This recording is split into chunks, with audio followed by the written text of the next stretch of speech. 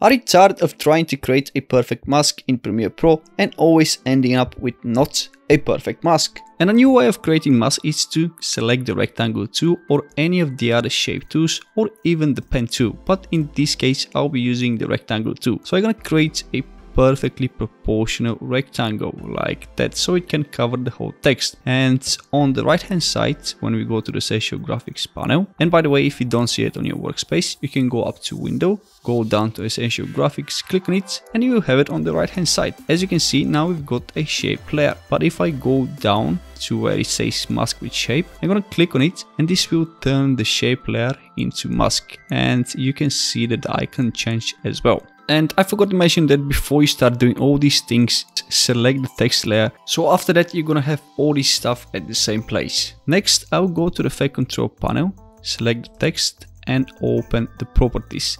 I'll scroll down, and from transform, we've got position and scale. I will create a keyframe onto position and drag the text all the way to the left. And as you can see, the text will disappear. And I'll move 10 frames forward by holding shift and hitting the right arrow of the keyboard. And then I'll bring back the text onto the program monitor. So when I play it, we've got this simple animation. And that's how you can animate the text. But let's show you how you can animate the mask as well. This time I'll open the mask properties, go down to transform and create keyframe onto position. Then I'll drag the mask all the way to the left and hide the text. I'll move 10 frames forward and drag back the mask onto the program monitor. And we've got almost the same animation like the previous one.